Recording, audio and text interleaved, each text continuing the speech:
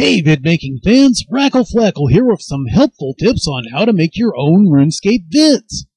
Vidmakers such as myself, Excel, Noob Show, and others get a lot of questions about this, so I figured it was time to make an easy-to-follow guide. Now the first thing you gotta know is, the Rackster likes free, so all the software I'm going to mention is going to be free to download, unless I say otherwise.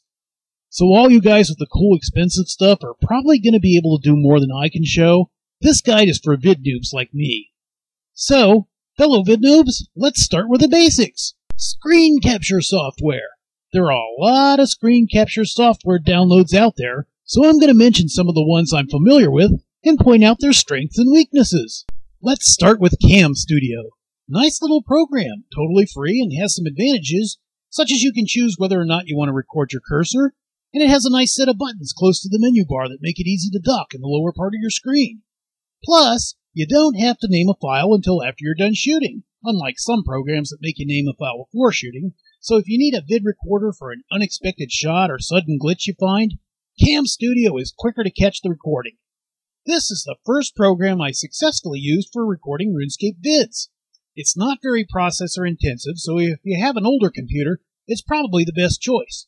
The downside to Cam Studio is it doesn't record high def on RuneScape on some systems very well, although adjusting things such as the frame rate, compression, and screen resolution can help reduce some of the issues with that. This shot is with Cam Studio, and as you can see, there's some blurring going on when I move around. After adjusting the frame rate to maximum, the problem is almost gone, but as you can see from the background in this trade screen, there's still a few issues. The problem seems worse when using Windows Vista or over XP, and I'm sure things like graphic cards also have an effect on Cam Studio. Now let's talk about Debut.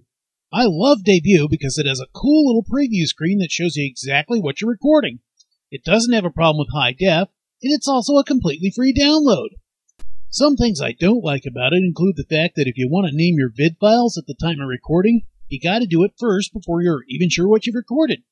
Also, it can attribute to lag while playing, rather severely from what some people have told me. And then there's some occasions when some technical problems jump in. I've seen a few times where the screen whites out in the recording, and every once in a while I've saved a file only to discover that the file got corrupted somehow and I can't open it, which means I gotta re-record it. One other minus is it doesn't have a no cursor option like Cam Studio. Other than that, though, it's a good dependable program, and I use it a lot with shots with a lot of movement in them. In addition to these two programs, there's also what I call semi-free programs. These programs let you download functional free recording software, but not full versions which have extra features. The free versions work well enough, but you'll have to deal with watermarks and messages on the screen that show the product as an unregistered trial version. One of the most popular of these programs is Hypercam. As you can see from this footage, Hypercam does a decent job, but there's the unregistered Hypercam message in the upper left corner of the screen. Auto Screen Recorder and Screen Recorder Gold, like Hypercam, will also put the program name on screen unless you buy full versions.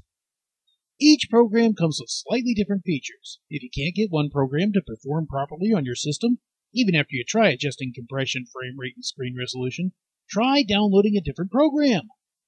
Another program you could try is Fraps.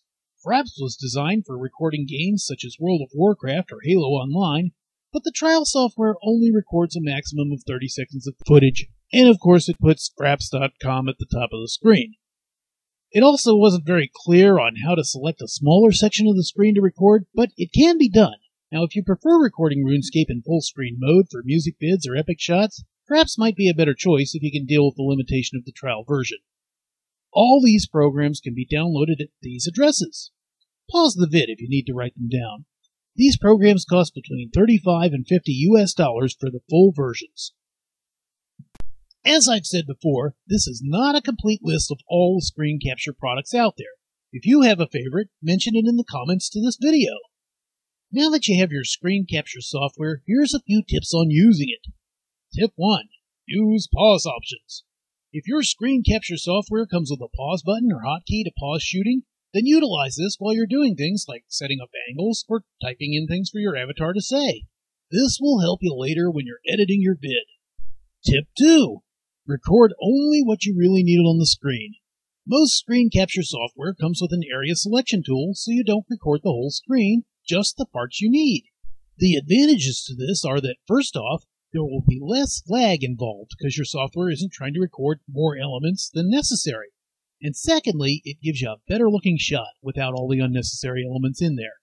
I always set RuneScape to small screen and record only the part of the screen where the game graphics are displayed. If you don't need the chat bar in your shot for some reason, don't record it. It's just distracting. Tip 3. Keep your shots short and simple. I found that when using Debut or Cam Studio, if you drag out your filming into anything longer than 2 or 3 minutes, the files stand a good chance of getting corrupted. When I tried recording a 2-minute vid for the RuneScape Machinima competition held in August 2009, it actually took like a half hour to get all the footage I needed, between such things as typos that needed reshot, and players and NPCs interrupting things, and I didn't use the pause button as much as I should have. Debut didn't save the first shoot properly, and the second shoot with Cam Studio gave me this jumbled mess here. After switching locations to something less graphically intensive, I decided to break up the filming into 3 segments and use pause more often, which not only made the video easier to edit, but actually allowed me to finish shooting and get saved footage. Learn from my mistakes. The final tip that comes to mind has to do with sound recording options. Some screen recorders also let you record sound, but my tip for you is don't use the sound recording option with your screen recorder. There are several reasons for this. One is the fact that the sound quality usually isn't very good, and if you want to do voiceovers, that sound probably won't even come through if you add your own voice track. Also, it attributes to lag, plus certain software actually requires a separate sound card to record off of. So if your system isn't equipped with a sound card separate from your motherboard, the sound record might not even work anyway. Plus, if you're using a laptop with a built-in microphone, the recorders can pick up input from that, unless you turn off mic input on your system. The next video in my series will talk about sounds and voices and how to edit them into your video. Just a few more things and I'll bring this vid to a close. I recommend after you get your screen capture software downloaded, you familiarize yourself with it. Find out where your program stores your recordings as a default, and if you can change this if you need to. Find out if it can record in different file formats. I recommend the .avi file format for editing, as it's one of the most common formats that different video editors can use. Make a few test videos and see what kind of effect adjusting things has on your video and the way the game plays. You may find it helpful to go to the RuneScape homepage and download the RuneScape client and save it to your system. This will bypass internet browsers and open a direct link to the RuneScape servers, which will help reduce lag. That pretty much wraps it up for screen capture. If you have any tips you'd like to share, add them to the comments of this video, but please capitalize the word tip at the beginning of the comment, so that people can find the tips easier over the comments. I hope this video helps all you fledgling machinima artists and vidmakers out there. Join me in my next video, and I'll talk about how to edit videos and add sounds. See you later!